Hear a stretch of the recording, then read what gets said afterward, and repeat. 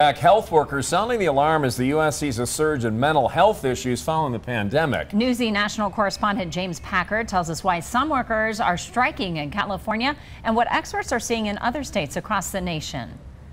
We really do spend almost all of our time putting out fires instead of actually treating mental health issues. In Northern California Monday, thousands of mental health clinicians starting an open-ended strike over long wait times and heavy workloads, worried about patients who aren't getting care as a national mental health crisis balloons. I'm seeing it building where there's more of these calls that were going on. In Lakewood, Ohio, police are responding to mental health or substance abuse crisis calls more, seeing 23% more activity in their crisis intervention sector. Weekly, we have multiple calls that are dealing with people who are having troubles.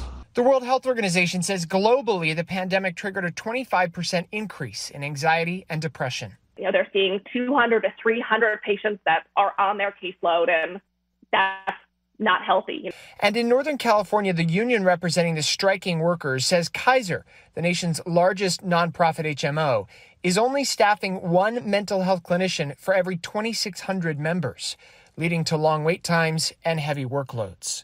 We do absolutely zero preventative mental health care, which is an enormous flaw in the system. But we're not intended to be doing exclusively crisis intervention. But unfortunately, that's pretty much what we're doing these days, given the frequency we're able to see patients. Kaiser says it has added a net 200 new clinicians since the start of last year, but it's not enough to stop a strike, right as parents coast to coast stress about the upcoming school year and their kids do the same.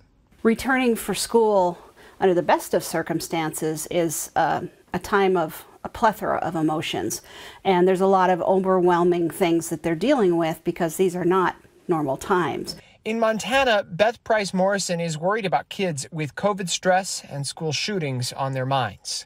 11% of our high school students in Cascade County in 2021 attempted suicide. And in Michigan, Dr. Adele Cadieux is seeing more and more traffic in her medical center's behavioral health unit. Sometimes anxiety actually comes out more as anger and irritability. So some kids get, seem to be just upset or really frustrated all the time or getting angry really easily. A call to parents as a global mental health crisis prompts healthcare workers to take the fight into their own hands. I have to believe that someone at that bargaining table is finally going to say, you know what, they're right.